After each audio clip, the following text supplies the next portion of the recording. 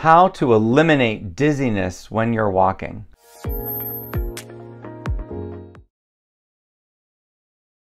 Many people experience dizziness while they're walking. They are walking and they don't feel dizzy, and then suddenly they feel a sense of dizziness or a sense of disorientation, or possibly they feel like they're about to fall. This problem is something that affects a lot of people. In this video, I'm going to try to explain to you what the problem is, how you can make it better, and I'm going to show you an exercise that I've used with thousands of people to get rid of this problem. First of all, let me better explain the problem. While someone is walking, they might feel perfectly fine, perfectly balanced, no dizziness at all. And then suddenly something crosses their path. Maybe it's a cat or a dog, and they glance at that animal and they suddenly feel a sense of being off, or a feeling that they're not about to fall, but maybe just feel like they maybe can't maintain their balance. For some people, it might even be described as just a little bit of dizziness. If you're experiencing vertigo, which is a sensation that the room is spinning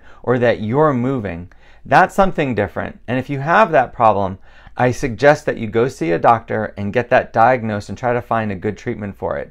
That's not what I'm talking about here. A much more common problem is dizziness or disorientation while you're walking. Why do people have this problem? Well, we have a sense called proprioception. Proprioception is the sense of where you are in space. It's an awareness of where you are.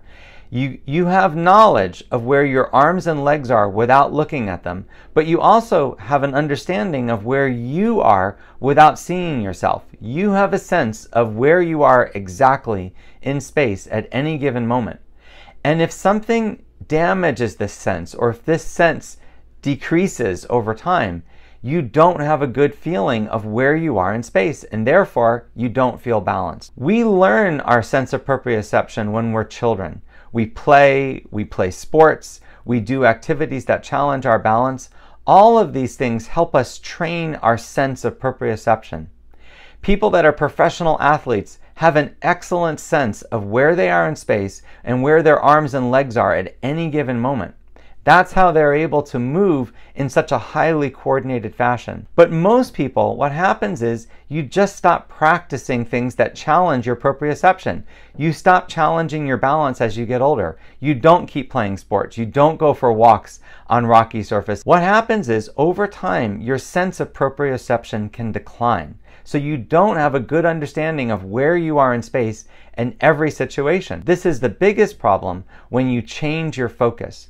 When you're standing still or when you're holding something, you know where you are in relationship to the thing that you're holding. But if you're standing in a wide open area and you suddenly need to change your focus from yourself to the ground, or from yourself to a car, from yourself to an animal or a child, that means you're changing your focus from yourself to something else. And that's where you need to know where you are without visually seeing yourself. That's often where someone experiences a sense of disorientation or dizziness. And that problem is really a lack of good proprioception. So can proprioception be improved? There's lots of studies that have shown that it's possible to retrain your sense of proprioception.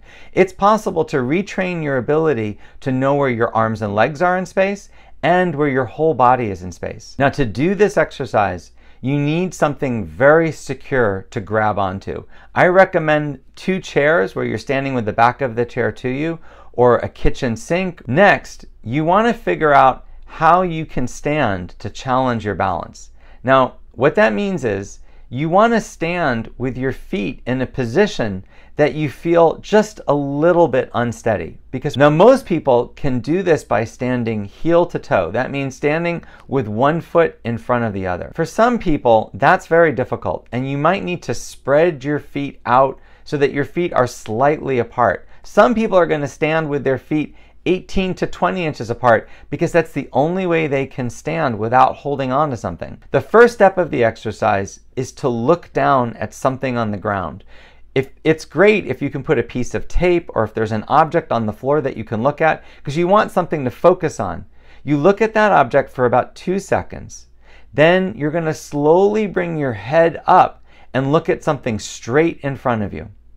Now, if you lose your balance at any point, you want to grab onto those things that are next to you, because that's what they're there for. You want to steady yourself by grabbing on if you feel like you're going to lose your balance.